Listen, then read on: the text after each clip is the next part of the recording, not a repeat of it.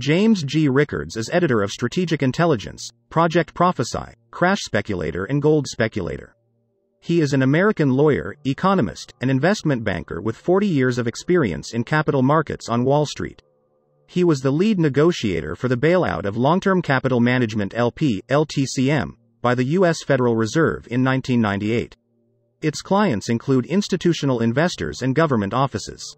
His work is featured regularly in the Financial Times, Evening Standard, the New York Times, the Telegraph and the Washington Post, and is frequently featured on BBC, RTE Irish National Radio, CNN, NPR, C-SPAN, CNBC, Bloomberg, Fox, and the Wall Street Journal. Listen to the full podcast to understand global liquidity crisis, and are we on the verge of global economic crisis? Please follow us on YouTube and open your notifications for further podcasts. Enjoy.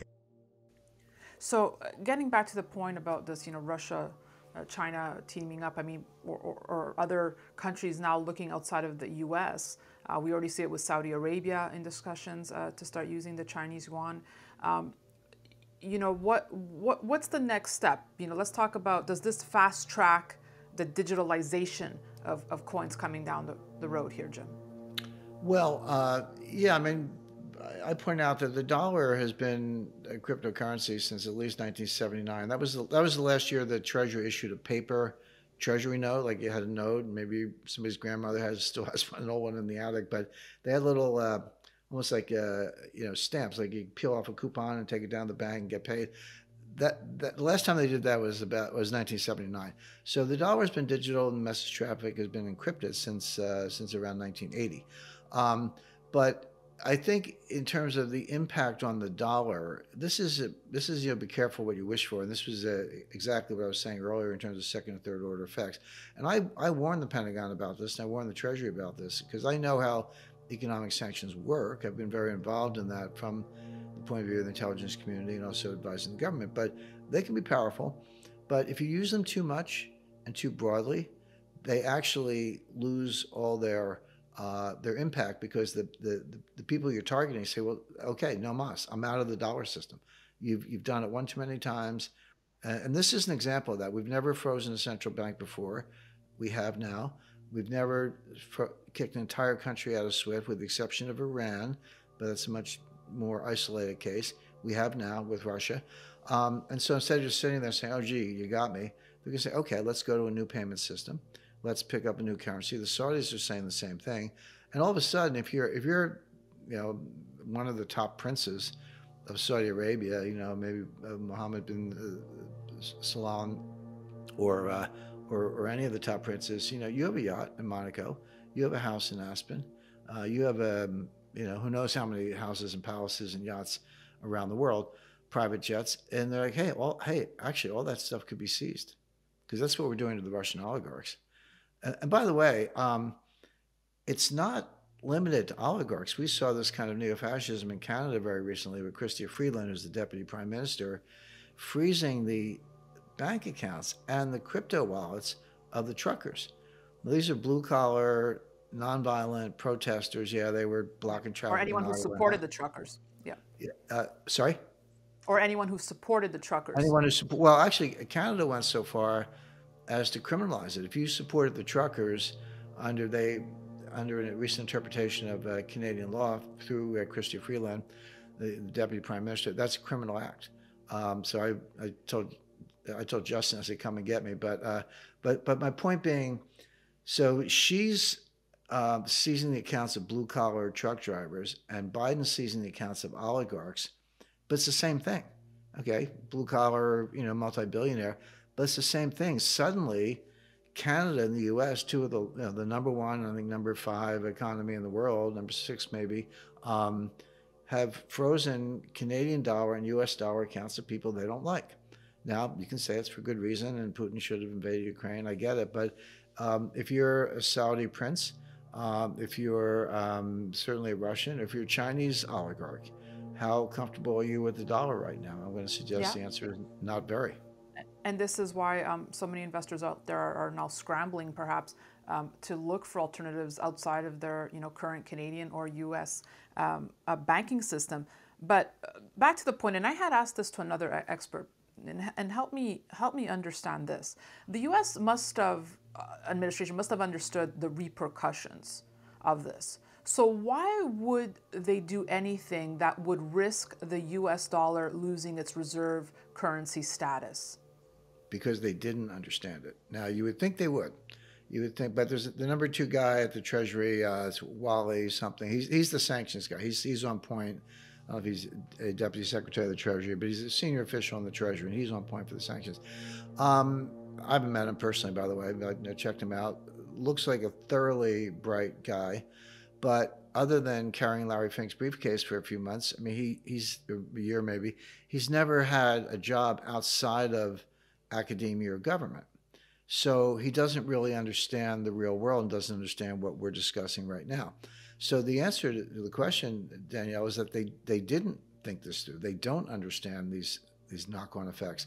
They don't understand how the international monetary system actually works. They don't understand the blowback. I mean, I'll give you another example. This one has received some publicity. So we throw all kinds of sanctions on Russia. So Russia said, okay, we're going to stop Russian exports of strategic metals and chemicals and other elements that everyone else needs for inputs in their manufacturing processes. And they put a ban on exports of nickel. Well, okay, so you need nickel to make batteries, so good luck with your electric vehicles. Okay, so U.S. throws sanctions on Russia. Russia retaliates by banning nickel exports. The price of nickel goes to the moon. It went up by a factor of 4 or 5. That's really not surprising. London Metal Exchange fell down. They had to close. Yeah. Okay, but who lost? There was a Chinese billionaire who owns one of the largest nickel mining operations in the world, who lost, I think, $5 or $6 billion. So here's Russia and the U.S. fighting an economic war, and the loser pops up in China. That wasn't on his radar screen, and that wasn't on anybody else's radar screen. But it's a good example where the damage shows up when you don't expect it. And you brought up chapters 1 and 2 from Currency Wars, where you basically highlight this scenario. You said the scenario you presented at the time was that Russia and China would accumulate large gold reserves, pool their gold, and launch a new digital currency backed by gold in the place of the U.S. dollar. Is that the form it would take for you, something backed by gold? Probably, and here's why. And by the way, when I wrote that, when we did the war game, and when I wrote that, Russia had about 600 tons of gold, and today they have 2,300 tons. China had about 600 tons of gold, and today they have about 2,000 tons, just slightly less, that we know of. And they may have several thousand tons off the books in the State Administration of Foreign Exchange that we don't know about, because that's completely opaque. So Russia and China did exactly what we warned the Pentagon about in 2009, exactly, which is increase their gold reserves by a factor of 4 or more. But everyone's like, well, the Chinese yuan is going to be the global reserve currency. No, it's not going to be the ruble. But here's why. Well, there are a lot of reasons, but the main reason is when you talk about reserve currency, you have to understand what that means. It's not like the People's Bank of China has a bunch of $100 bills on pallets stacked up in the basement. When people say reserve currency, what they really mean is the currency of the bonds that they invest in. In other words, they're dollar-denominated assets in the form of treasury bonds or notes. That's what China actually has on their books, not like dollars per se. So if you want to suggest or hypothesize that the Chinese yuan is going to replace the US dollar as a global reserve currency, where's the yuan bond market? I mean, it doesn't exist. Very small scale, very illiquid, no primary dealers, no win issue trading, no auctions, no repo, no settlement clearance, none of the plumbing and the mechanics of a mature bond market such as the United States. And above all, they don't have a rule of law. I mean, at least if somebody reneges on a treasury bond, you can sue somebody, but you can't do that in China. So the absence of the rule of law, number one, the absence of the infrastructure, the plumbing, for want of a better word, are two reasons why the yuan and certainly the ruble will not replace the dollar as a reserve currency. However, what I was hypothesizing then, and I would come back to this, is you can create a brand new currency that does have all that stuff. And in my example, they used a Swiss bank, UK law, put the gold in a third-party depository. If you wanted some of the new currency, you could deposit your own gold and get some of the currency or trade with them or run a surplus. So it was a replacement system, but you would need the gold to instill confidence. But they don't. Again, they don't have bond markets, so they're not going to have them soon. So the yuan and the ruble aren't going to replace anything. I guess to wrap part one of this very thorough discussion, I want to get back to really the main point you're hammering home here is that we're on the verge of a global liquidity crisis. How does that domino effect play out? How far are we from this really erupting to that global crisis, Jim? Does it happen exponentially from here? Does it take a few years? Where are we at? It's more the former. We are uncomfortably close. Now it's impossible to know exactly how close because it's a complex dynamic system, and you can make very good predictions on complex dynamic systems as to the magnitude of the crisis. But it's very hard to get the exact timing. But because you never know what thing is going to trigger it. But I can say that we're uncomfortable because now we've been there twice before in recent years. 1998, we came within hours of shutting every market in the world.